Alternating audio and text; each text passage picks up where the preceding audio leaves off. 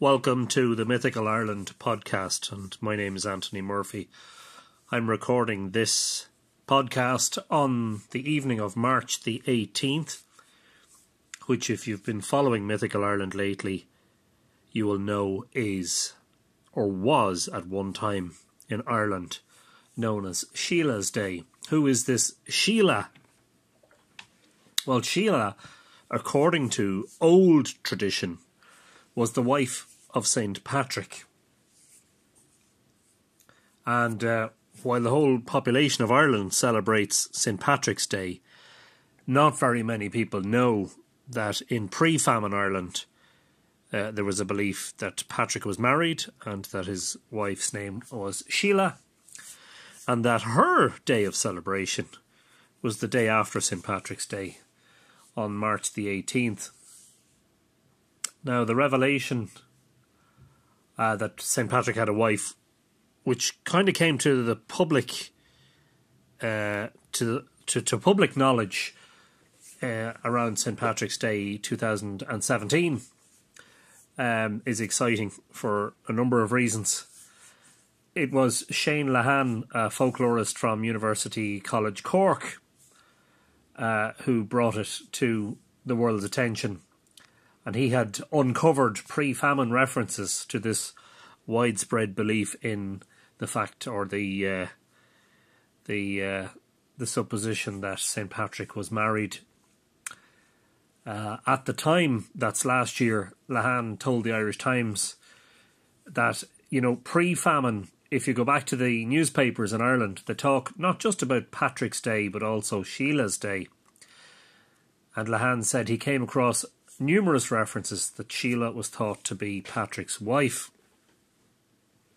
The fact that we have Patrick and Sheelah should be no surprise, he says, because that duality, that union of male and female together, is one of the strongest images that we have in our mythology.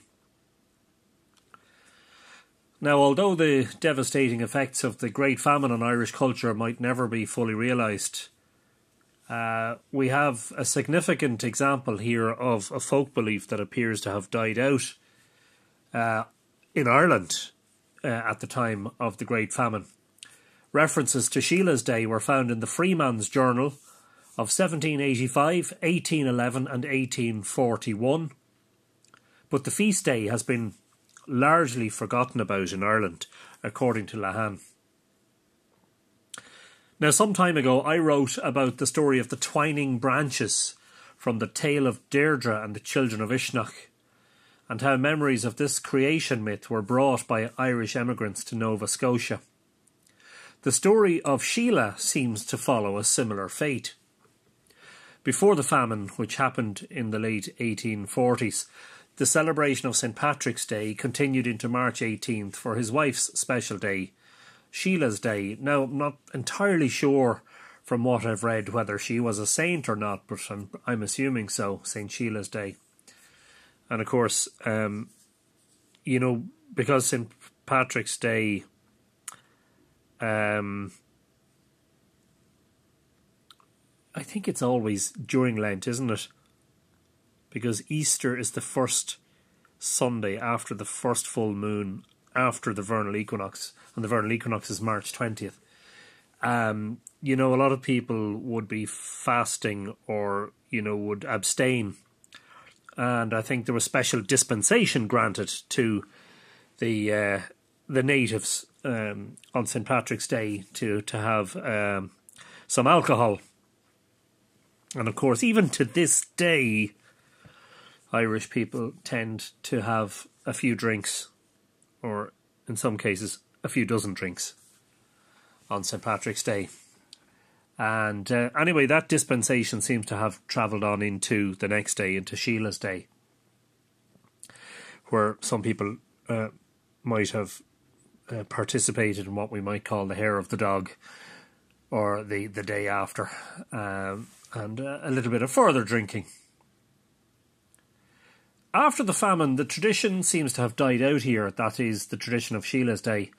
But Irish migrants who ended up in such places as Newfoundland, Canada and Australia brought the tradition with them. Lehane says perhaps the most enduring legacy of Sheelah is the so-called Sheelah's Brush. This is the name given by Newfoundlanders and Atlantic Canadians to a winter snowstorm that falls after St. Patrick's Day. Now, I was told by somebody on my Facebook page today that indeed this was known about in the pre-famine Irish community that existed on Newfoundland. Now, I didn't know there was a pre-famine Irish community, or a community of Irish descent on Newfoundland. So I'm learning here anyway as we go along. Sometimes this was referred to as Sheelah's broom, or if the snowstorm is mild with only a bare covering of snow, Sheelah's brush. And it is still referred to respectfully by meteorologists and fishermen in that part of the world. A somewhat obscure and tenuous, but perhaps very important connection is made by Lehane between Saint Sheelah or Sheelah and the hugely interesting archaeological manifestation that also bears her name, which is the Sheelah na gig. Now, the Sheelah na gig is a basic medieval carving of a woman exposing her genitalia. These images are often considered to be quite grotesque. They're quite shocking when you see them first. They're often found now, they've been found in the walls of churches. Examples locally. One in Drogheda was found in the wall of a house on John Street and was moved when that street was being demolished for the construction of a road in the 1970s to Drogheda Museum, or Millmount Museum in Drogheda. Another example at Rossnaree was on the wall of the old mill house, is kept for safekeeping there by the owners. There's an example of a Sheelah na gig on a standing stone in the churchyard on the hill of Tara.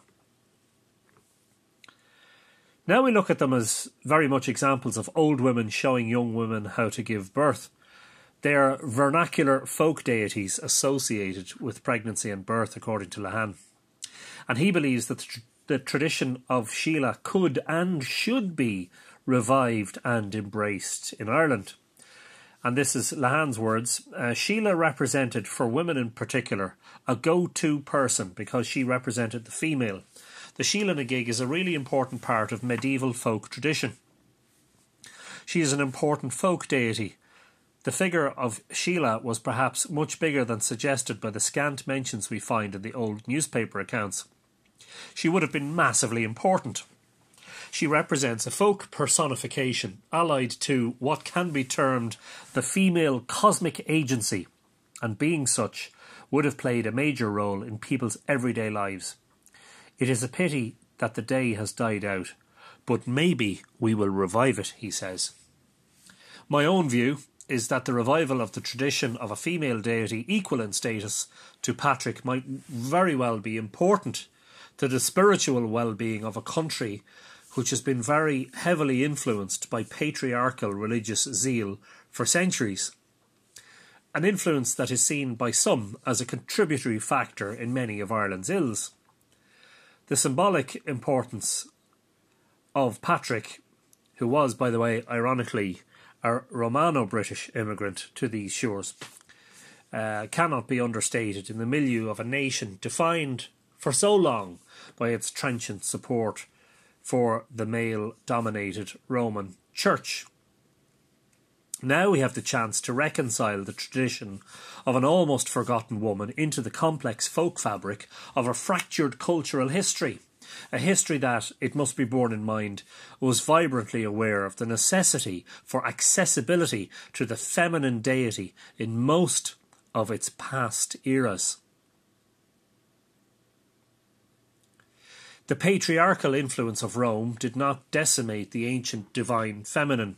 Rather, it forced upon us some sort of collective obeisance to the supremacy of the omniscient and jealous male god of the Old Testament, forcing the old indigenous female deities such as the Cailleach and Sheelah into the shadows.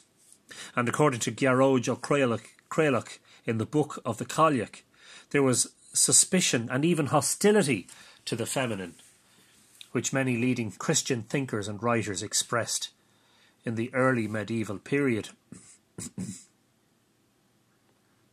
The female wasn't altogether banished, but rather was revealed in the guise of that was somewhat familiar, with reflections of the ancient goddesses of old, but very much dressed in the raiment of a woman whose power was contingent upon the emanations of the Catholic patriarchy. Now, this is a theme, that has come up in the news very, very recently with a speech given by former Irish President Mary McAleese, who had been invited to speak at the Why Women Matter conference in Rome. But at the last minute, due to the intervention of one of the cardinals, it was supposed to be held in the Vatican, but this cardinal,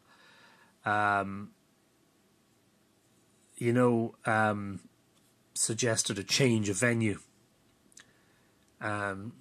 So I gather they must have known that Mrs. McAleese was going to say something controversial. It's interesting. Mary McAleese is a Catholic and born and raised as a Catholic and continues in the Catholic faith. But she's got a lot to say about the male domination of that church. And I suppose a lot of people would feel that the church must reform and must include women in order to survive and thrive in Ireland. She's quoted in the Irish Times as saying that the Catholic Church has long since been a primary global carrier of the virus of misogyny. And the cure for this, she says, is freely available, and that's called equality.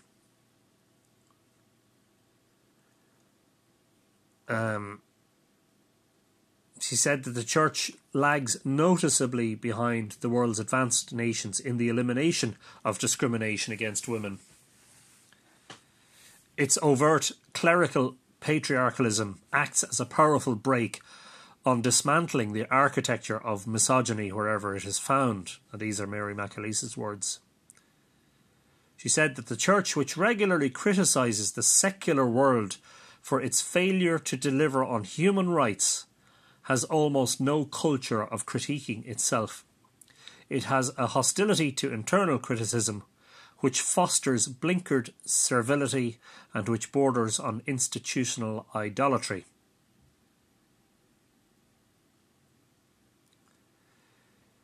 But,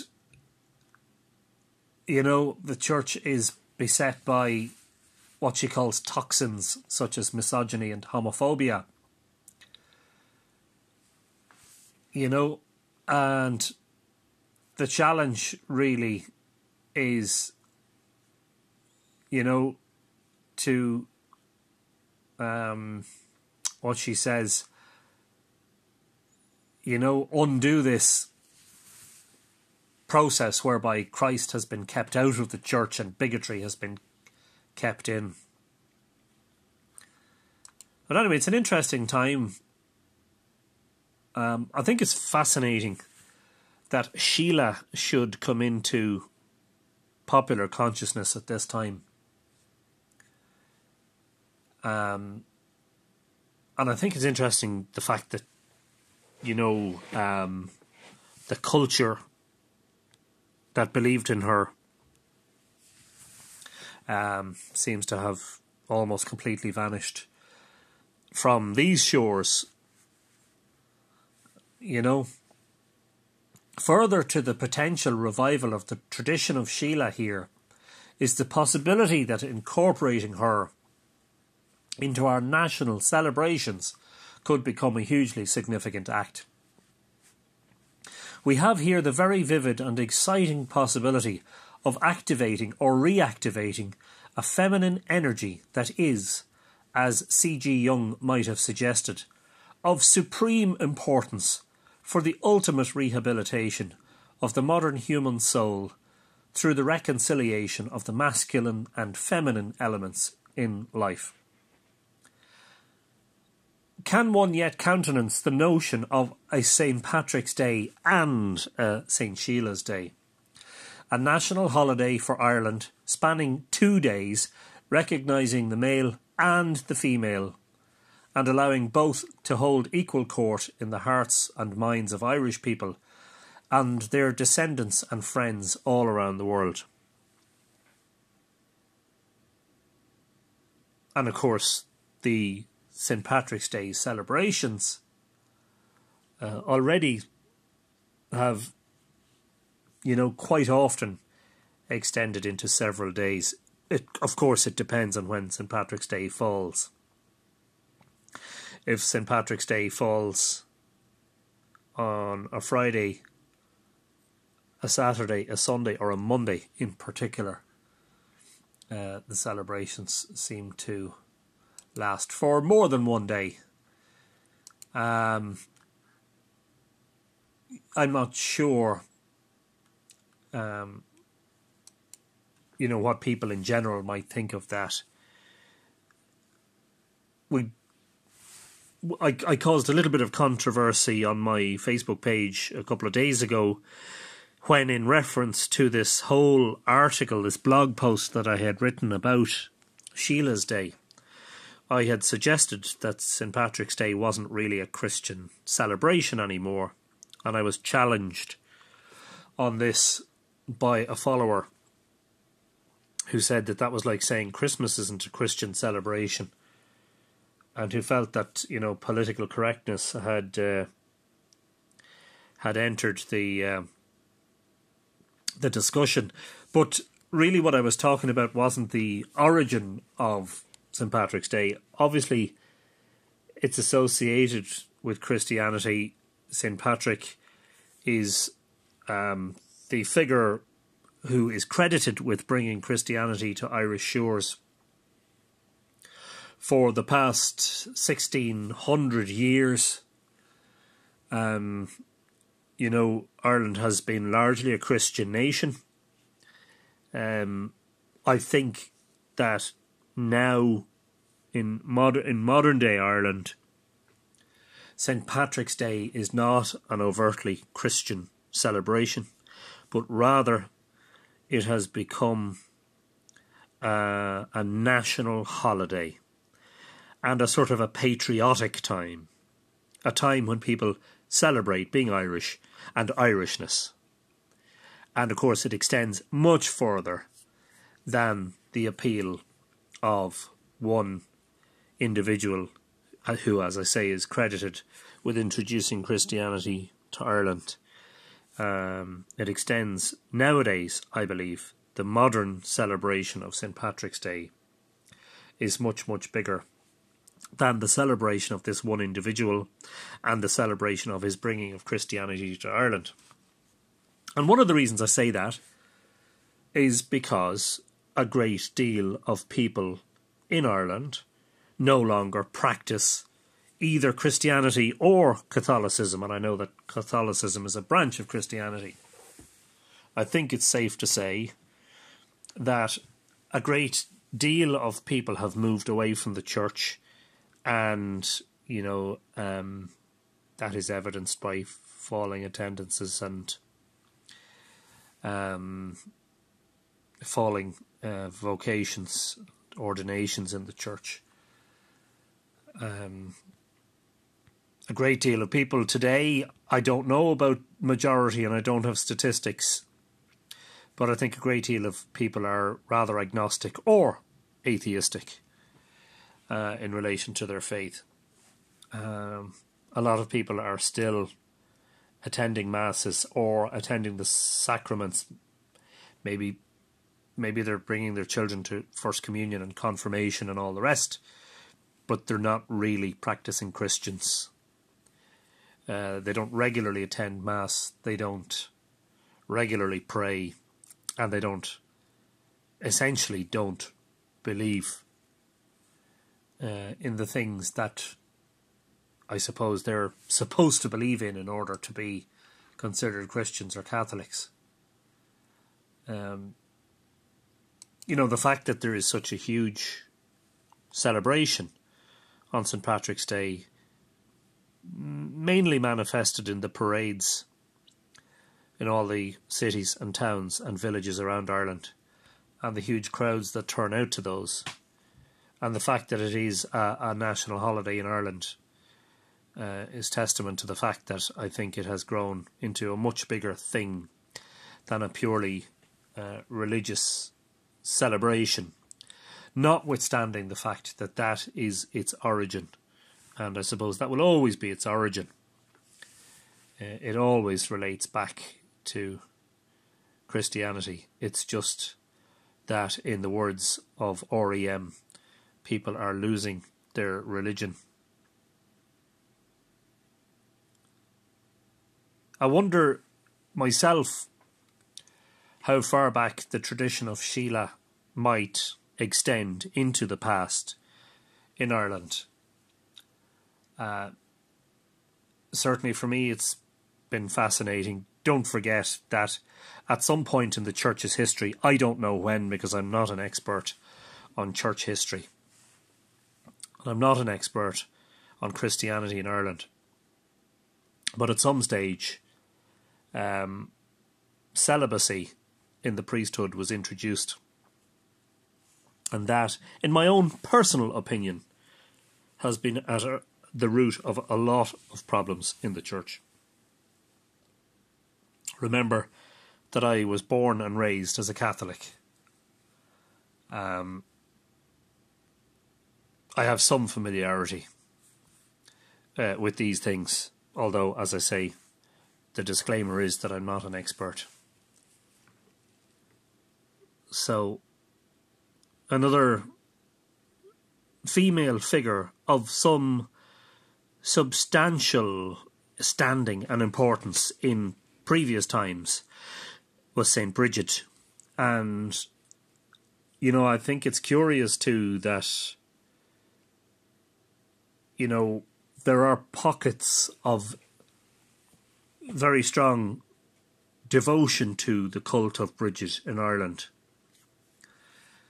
And the two probably best examples of that are Kildare village, which was the location of Bridget's monastery, and the village of Faughart outside Dundalk in County Louth, which is where she was said to have been born. Because I think that Bridget, you know, to a large extent had fallen out of sort of mainstream popularity. Although, as I said, notwithstanding the fact that, you know, the folk traditions around her, the making of the crosses, etc., etc., have continued in a lot of parishes and a lot of places into modern times. So I would kind of equate Bridget a little bit with Sheelah. I think that Bridget has suffered a serious diminution, and I think that Sheelah, you know, as we say, has largely disappeared.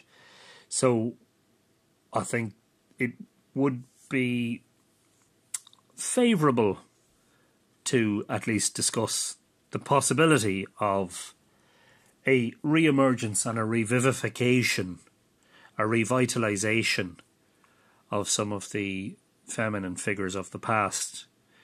And I'm not necessarily talking directly in relation to Christianity. I think that it's important that we have, I mean, the church in Ireland never let go of the feminine, because she was present in a way, in a form, in the figure of, you know, the Virgin Mary.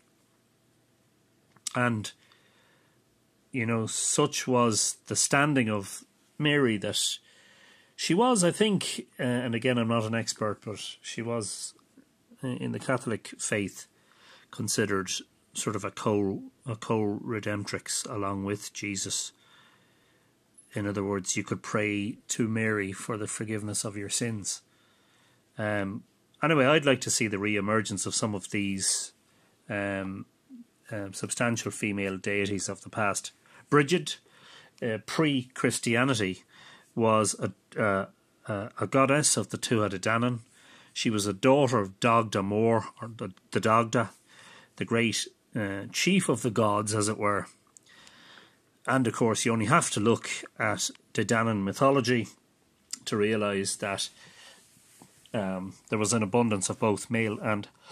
an abundance of both male and female deities, a pantheon.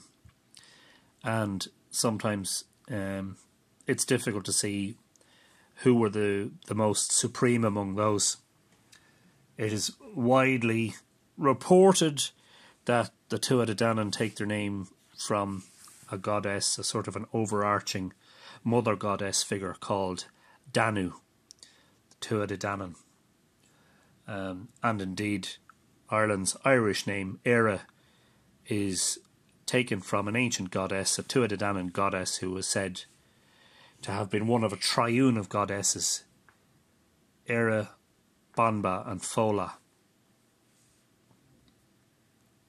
And I was particularly delighted lately to learn that one of the local secondary schools here in Drogheda, St Oliver's Community College, has given, every year they give names to the various classes, and in the forthcoming year, in September of 2018, the first year classes will all be named after Irish gods and goddesses. Mostly, it has to be said, goddesses. And the names of the classes are Fola, Éire, Banba, Danu, Macha, Lear, Bran, Breed, Balor and Etain. Now, there are only 3 male names on that list out of 10, so 7 are goddesses. Probably a little bit curious as to why Balor is on there. Balor is not a De Danann figurehead. Balor is a Fomorian figurehead, and they were like a more evil race, as it were, who battled against the Tuatha De Danann at the Second Battle of Moytura.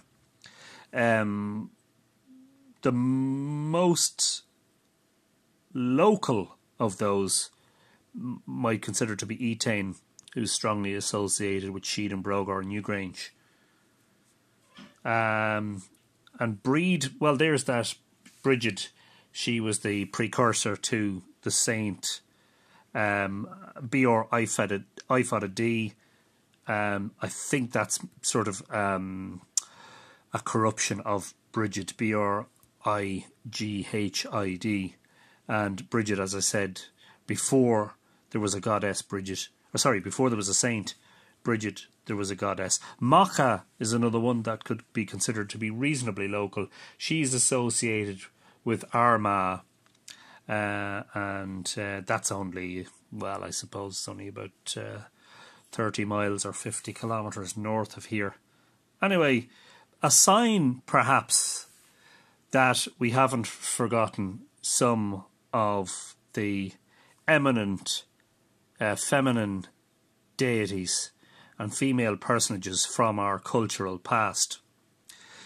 A revitalisation of Sheelah is an interesting possibility, and one that might go some length to healing this rift that we have, or this difficulty that we have in relation to the recent history of the Church in Ireland, which, in my view, and in my own very personal opinion, and I think it's an opinion that's probably shared by a lot of people, stems from the fact that the Church is overtly male in its structure and its makeup.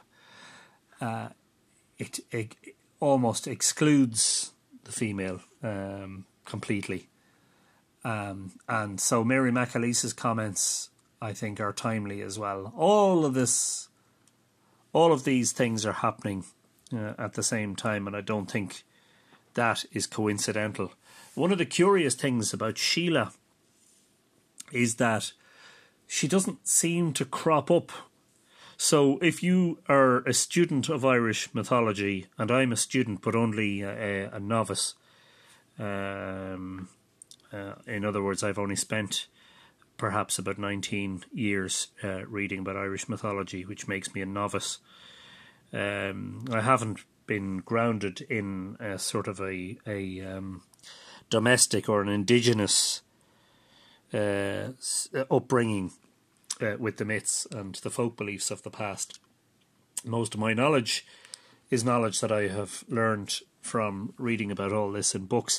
But the point is that if, as a student of Irish mythology, you wish to learn about this Sheelah, Patrick's wife, you will find little or nothing about her in the books that are popularly available in relation to Irish and Celtic mythology and history and folk belief, etc., etc. And I think that's fascinating. If, however, you wanted to get a very strong indication or in relation to the depth of belief and following of an ancient female deity, then you will find an abundance of information and writings about the Cailleach, the ancient goddess of the land, who later became a sort of a sovereignty goddess, and who preferred the right to rule upon the male kings, etc., etc. You will find lots and lots of information about the Cailleach, and there is one lady around whom tradition did not die out with the Great Famine or with mass emigration, and her name and place names associated with her, and indeed folklore associated with her, can be found in many, many parts of Ireland. I strongly recommend, if you're interested in following that particular line of inquiry, two books that I've been reading that I find very, very interesting. I'm just making sure I have the titles right here. One is called The Book of the Cailleach, Stories of the Wise Woman Healer, and the author is, as I mentioned earlier on in the podcast, Gearóid O'Cruileach. The other, which is a little bit less academic, so the Book of the Cailleach is quite academic, but it is nonetheless fascinating and extremely well researched and extremely well written. A book that sort of more tells a story about Ireland, and that is fascinating and entertaining, and again extremely well written, is by Patricia Monaghan, the late Patricia Monaghan, and that book is called The Red-Haired Girl from the Bog. And I've been enjoying that very, very much so. Monaghan was a very good storyteller, and seems to have been very in touch with some of these traditions through her own experience.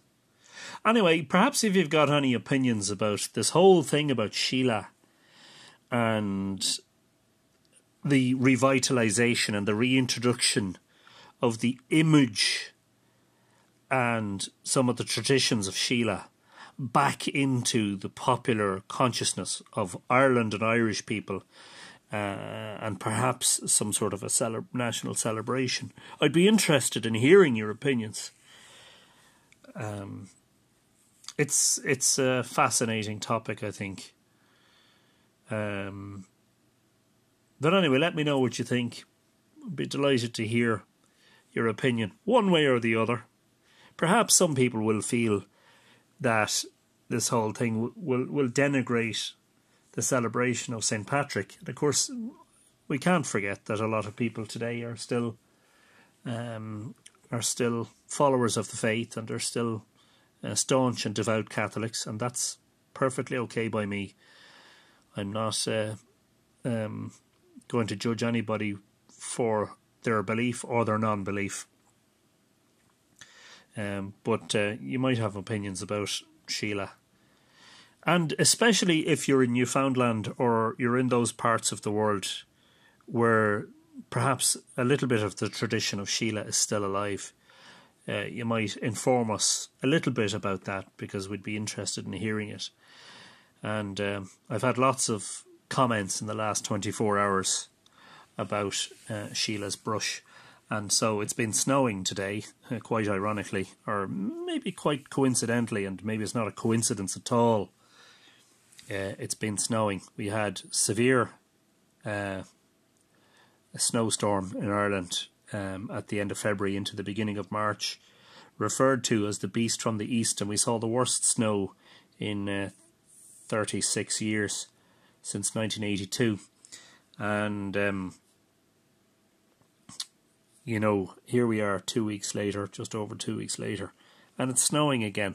But this time, it has to be said, a much lighter covering of snow, what might be honestly referred to as Sheelah's brush. Thanks again for listening.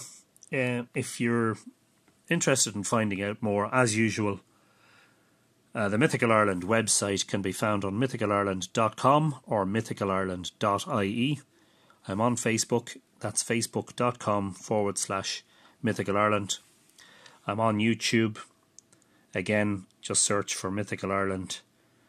And I'd be delighted to hear your feedback through any of those channels. The email address for any comments or queries is mythicalireland@gmail.com. This is my 4th podcast, and in the very near future, I'm going to have a podcast where I'm going to try and answer some of your questions. Now, I have a few questions, but I'm trying to build up a stock of questions before making a full podcast. If you have questions that you think I might be able to answer, or that you'd be interested in hearing my opinions on, and again, this comes with a disclaimer, I'm only a student, I'm only studying this stuff, I'm not an academic. It's more of a passion and a hobby and a sideline for me than it is, at the moment anyway, than it is a vocation or a career. However, if there's anything that you'd like me to try and answer, maybe you'd send me an email to mythicalireland@gmail.com. This has been podcast number 4 from Mythical Ireland. I hope to hear from you all very soon. In the meantime, I hope you had a fantastic St. Patrick's Day, and I wish you all the best for this St. Sheelah's Day. And by the time I get this onto online, it will no doubt be the 19th. Thanks a million, everybody.